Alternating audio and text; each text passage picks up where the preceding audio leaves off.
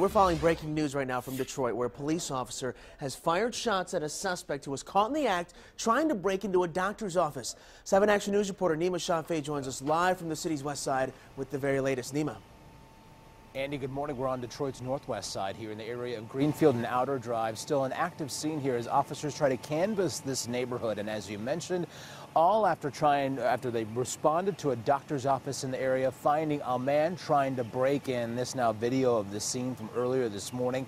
And you can see there is still a heavy police presence in this video. There is even a larger police presence. Officers would then actually fire at the suspect after it was believed that he pointed something at them. It's unclear whether it was a gun, whether it was a knife, but what we do know and what we're learning about the officer involved here who fired those shots and missed the suspect is that officer is relatively new to the Detroit Police Department and relatively new to being on the streets and being on the force. At this point, that is still an investigation that's ongoing. We spoke with the captain here on the scene. Take a listen to what he had to say this morning.